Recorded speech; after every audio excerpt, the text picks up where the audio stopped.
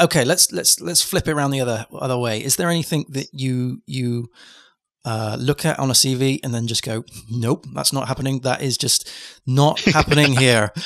Is there anything you just dismiss? Yeah. Poor spelling. Okay. Most definitely. I looked at one recently where someone has misspelled developer.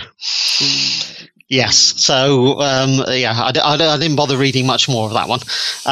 And things where there are obvious gaps or holes or something doesn't add up. So I've had a CV in the past, someone applying for a PHP developer or web developer role. PHP was one of the essential skills that we had on the advert. There was no mention of PHP on their CV at all.